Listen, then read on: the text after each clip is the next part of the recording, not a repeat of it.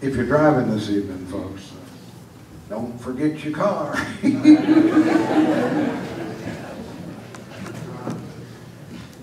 know, we'll be out there, Brian and I, afterwards, and of course, I will sign anything but bad legislation, you know.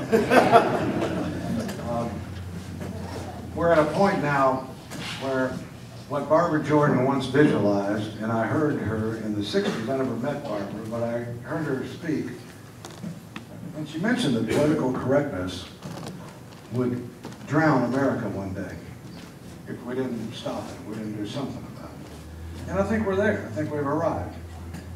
So we're at the point where a young George Carlin or a young Richard Pryor come in here. George Carlin, a great American philosopher who spoke of the delusion of choice. That's what we just had. People thinking it was important whether the Republicans win or the Democrats win. Personally, I respect Mitt Romney very much in this regard. He has a deep faith in the traditional Mormon marriage doctrine. And it's not same-sex, it's same-sex. Glorious build-up to that joke. Mel Brooks today, young Mel Brooks wouldn't make it today. Young Lenny Bruce would never make it today. So, if we could never make the movie Blazing Saddles today. That wouldn't have happened. So, I just thank the Lord that at least we still have this song.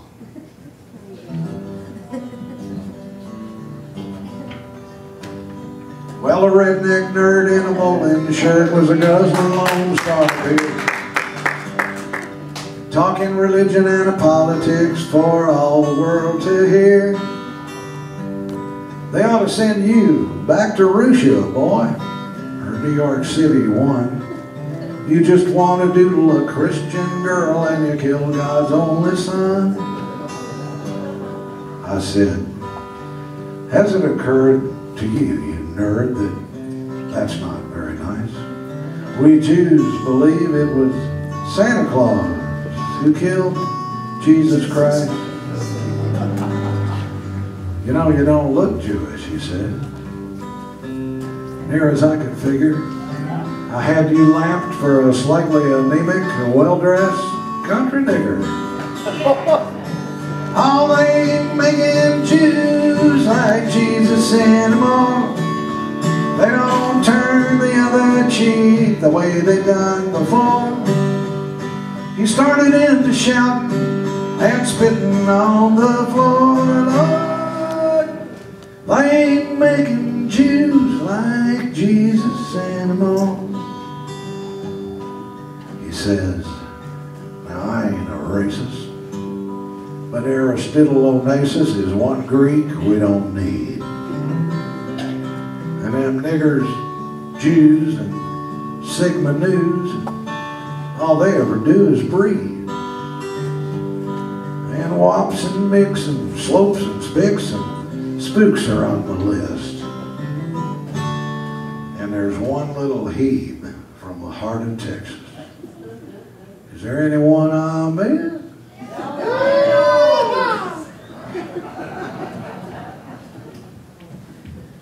This, many years ago, in a kingdom called the 70s, I used to play the Lone Star Cafe every Sunday night, and there's a few survivors here perhaps, but there was an old drunken friend of mine, a big guy named John Walsh, who was an albino.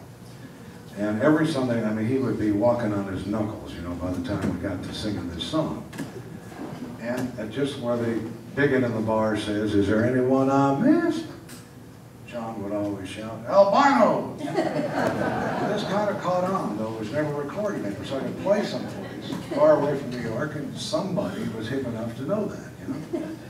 And then after a while, it died out and disappeared altogether until tonight. It's come back. And there is a happy ending to the story. My friend John Walsh is now the head of the ESPN television sports networks. And you have to think he's the most influential albino in America today. I'm very happy for John. I just saw him at a show on the bipolar tour of the East Coast, and his timing was perfect, you know, with the albino interruption there at the point. The answer was great. And you guys weren't bad either. I'd like to put you all in my pocket and take you back to Texas. Right? So, that was good. Let's try it right from, was there anyone I missed? John would be very proud. Well, I hits him with everything I had right square between the eyes. I says, I'm gonna get you, you son of a bitch, you spouting that pack of lies. If there's one thing I can't abide, it's an ethnocentric racist. Now you take back that shit you said about Aristotle Onassis. All ain't making Jews like Jesus anymore. We don't turn the other cheek the way we done before. You could hear that honky holler as we hit that hardwood floor. Lord, they ain't making Jews like Jesus anymore. All right, everybody in Eugene.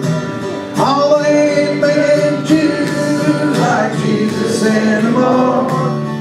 We don't turn the other cheek the way we've done before. Well, the whole damn place was singing as I strolled right out the door. Oh,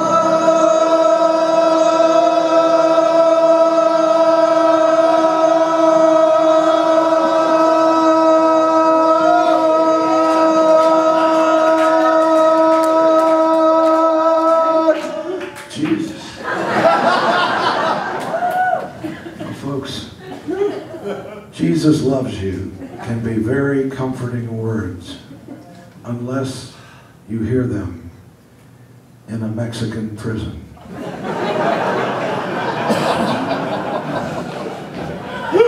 Ain't making Jews like Jesus anymore.